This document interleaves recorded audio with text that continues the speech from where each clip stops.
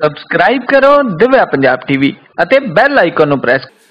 ਮੈਂ ਕੱਲ ਦੀ ਕਾਨਫਰੰਸ ਬਾਰੇ ਇਹ ਕਹਿਣਾ ਚਾਹੁੰਦਾ ਜੀ, ਜਿਹੜੀ ਰਵੀਕਰਨ ਸਿੰਘ ਕਾਹਲੋਂ ਨੇ ਮੇਰੇ ਤੇ ਇਲਜ਼ਾਮ ਲਾਏ ਆ ਨਰੈਣ ਸਿੰਘ ਚੌੜੇ ਦੇ ਨਾਲ ਮਿਲਾ ਕੇ, ਉਹ ਤਾਂ ਮੇਰਾ ਭਰਾ ਸੀ, ਭਰਾ ਹੈ ਤੇ ਭਰਾ ਹੀ ਰਹੂਗਾ। ਮੇਰਾ ਉਸ ਦੀ ਲਾਈਨ ਦੇ ਨਾਲ ਕੋਈ ਸੰਬੰਧ ਨਹੀਂ, ਮੇਰੀ ਲਾਈਨ ਵੱਖਰੀ ਆ, ਉਹਨਾਂ ਦੀ ਵੱਖਰੀ ਆ। ਪਰ ਮੈਂ ਇਹਨਾਂ ਨੂੰ ਇਹ ਪੁੱਛਣਾ ਚਾਹੁੰਦਾ, ਆਹ ਜਿਹੜੀਆਂ ਫੋਟੋ ਮੇਰੇ ਕੋਲ ਨੇ, ਇਹਨਾਂ ਦਾ ਸਰਵਣ ਸਿੰਘ ਅਗਵਾਨ ਨਾਲ, ਰਜਿੰਦਰ ਸਿੰਘ ਵੈਰੋਕੇ ਨਾਲ ਕੀ ਸੰਬੰਧ ਆ?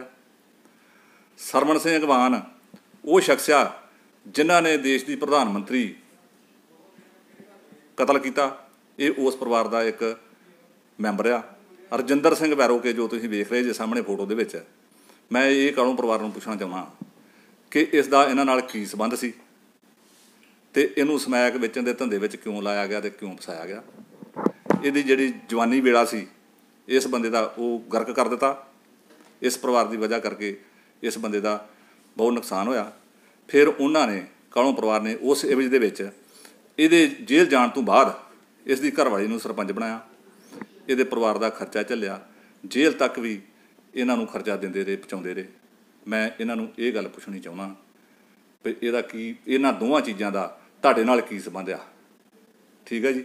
ਦੂਜੀ ਗੱਲ, ਇਹਨਾਂ ਨੇ ਇਲਜ਼ਾਮ ਲਾਇਆ ਜੀ ਸੁਖਜਿੰਦਰ ਸਿੰਘ ਰੰਧਾਵੇ ਨੇ ਧੱਕੇ ਨਾਲ ਹੀ ਬਣਾ ਦਿੱਤਾ ਇਹਨੂੰ ਬਲਾਕ ਸੰਮਤੀ ਦਾ ਚੇਅਰਮੈਨ ਨਰਿੰਦਰ ਬਾਜਵੇ ਨੂੰ। ਮੈਂ ਇਹ ਕਹਿਣਾ ਚਾਹੁੰਦਾ ਜੀ, ਆਹ ਦੇਖੋ 16 ਮੈਂਬਰ ਨੇ ਟੋਟਲ, 20 ਮੈਂਬਰ ਸੀ, ਇੱਕ ਬਾਹਰ ਗਿਆ ਸੀ, ਇੱਕ ਹਸਪੀਟਲ ਦਾਖਲ ਸੀਗਾ।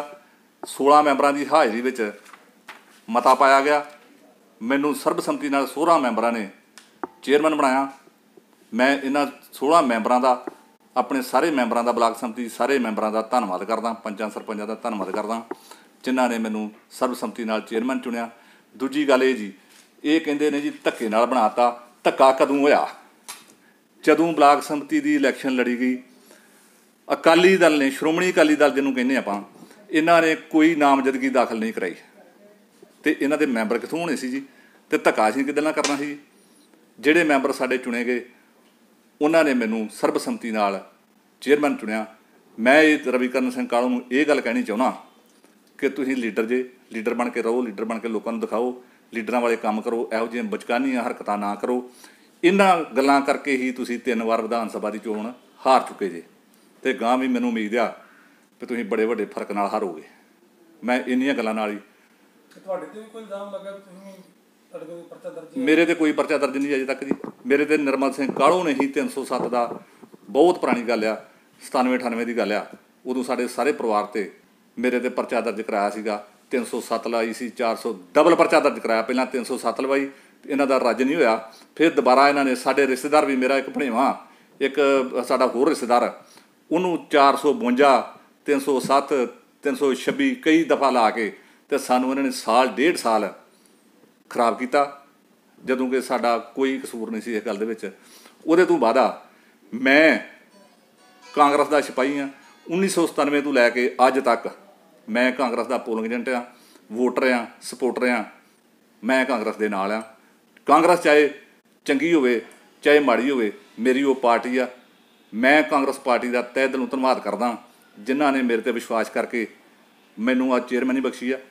ਮੈਂ ਉਹਨਾਂ ਦਾ ਧੰਨਵਾਦੀ ਹਾਂ। ਮੈਂ ਪ੍ਰੈਸ ਵਾਲਿਆਂ ਦੇ ਰਾਹੀਂ ਇਹ ਗੱਲ ਪੁੱਛਣੀ ਚਾਹੁੰਦਾ ਰਵੀਕਰਨ ਸਿੰਘ ਕਾਹਲੋਂ ਨੂੰ, ਤੂੰ ਮੇਰੇ 'ਤੇ ਇਲਜ਼ਾਮ ਲਾਏ ਆ, ਮੈਂ ਤੇਰੇ 'ਤੇ ਇਲਜ਼ਾਮ ਲਾਏ ਆ, ਹੁਣ ਮੈਨੂੰ ਇਹਦਾ ਜਵਾਬ ਦੇ ਵੀ ਇਹਨਾਂ ਬੰਦਿਆਂ ਦੇ ਨਾਲ ਤੁਹਾਡਾ ਕੀ ਸੰਬੰਧ ਆ?